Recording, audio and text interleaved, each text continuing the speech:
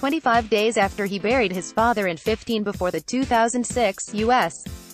Open, Tiger went back to visit the Navy SEALs, this time to a hidden mountain training facility east of San Diego. The place is known as La Posta, and it's located on a barren stretch of winding road near the Mexican border. Everything is a shade of muted tan and green, like Afghanistan, with boulders the size of cars along the highway. This time, Tiger came to do more than watch. He tried the State Route 25 sniper rifle and the SEAL's pistol of choice, the Sig Sauer P226. One of the instructors was Petty Officer First Class John Brown, whose father also served as a Green Beret in Vietnam. Brown pulled Tiger aside. The sun was shining, a nice day, and the two men talked, standing on the northeast corner of a shooting facility. "Why are you here?" Brown remembers asking. "My dad," Tiger said, explaining that Earl had told him he'd either end up being a golfer or a special operations soldier. "My dad told me I had two paths to choose from." Brown says Tiger seemed to genuinely want to know about their way of life. Tiger asked questions about Brown's family and they figured out that Brown's wife and Tiger shared the same birthday. Tiger told him not to ever try to match Michael Jordan drink for drink.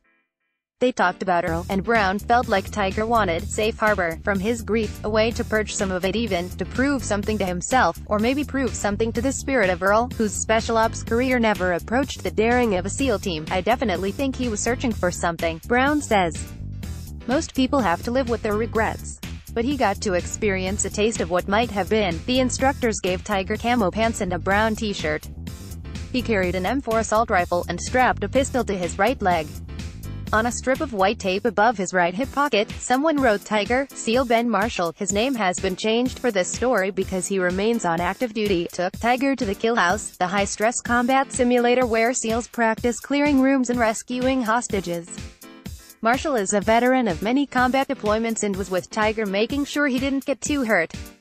The instructors ran the golfer through the house over and over, lighting him up with simunition, high-powered paint rounds that leave big, painful bruises. "It was so much fun to hit him," Marshall says. "He looked like a deer in the headlights. I was spraying him up like it was nothing." The instructors set up targets, some of terrorists holding weapons and others of innocent civilians. Under fire and stress, Tiger needed to decide who should die and who should live. During one trip through the Kill House, the guys switched out of target of someone with a gun for one of a photographer, and when Tiger came through the door, he killed the person with the camera, according to two witnesses. The SEALs asked why he'd shot a civilian. First, Tiger apologized for his mistake. Then he made a joke about hating photographers. Eventually, Woods learned how to clear a room, working corners and figuring out lanes of fire, doing something only a handful of civilians are ever allowed to do, run through mock gun battles with actual Navy SEALs. "He can move through the house," says Ed Heiner, a retired SEAL who helped oversee training during the time and wrote a book called First, Fast, Fearless. "He's not freaking out. You escalate it. You start shooting and then you start blowing us up. A lot of people freak out. It's too loud, it's too crazy." He did well. At one point, Marshall put him through a combat stress shooting course, making him carry a 30-pound ammunition box, do overhead presses with it, do push-ups and run up a hill, with shooting mixed in. Tiger struggled with slowing his heart rate down enough to hit the targets, but he attacked the course. "He went all out," Marshall said. "He just effing went all out." Marshall got his golf clubs at one point and asked Tiger to sign his tailor-made bag. Tiger refused, sheepishly, saying he couldn't sign a competing brand. So Marshall challenged him to a driving contest for the signature. Both Marshall and Brown confirmed what happened next. Tiger grinned and agreed.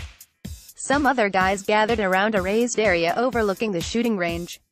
Marshall went first and hit a solid drive, around 260 or 270 yards. Tiger looked at him and teed up a ball, gripping the tailor-made driver. Then he got down on his knees. He swung the club like a baseball bat and crushed one out past Marshall's drive.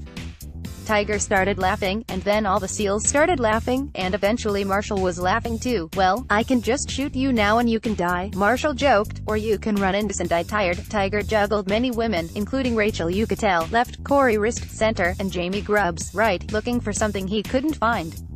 Eddie and Majesty military men in their bravado sent Tiger back in time to the Navy golf course with Earl and those salty retired soldiers and sailors. He missed his dad, of course, but he also missed the idea of Earl, which was as important as the man himself. Sometimes his dad traveled to tournaments and never visited the course, staying put at a hotel or rented house in case Tiger needed him. They could talk about anything, from the big questions of life, like Tiger's completely earnest belief in ghosts, to simple things a man should know, like how to order spacers of water between beers to keep from getting so drunk. That last bit came about after a bad night at a Stanford fraternity party. Without Earl, Tiger felt adrift and lonely. He threw himself back into his circus of a life, moving from place to place. And in the months after the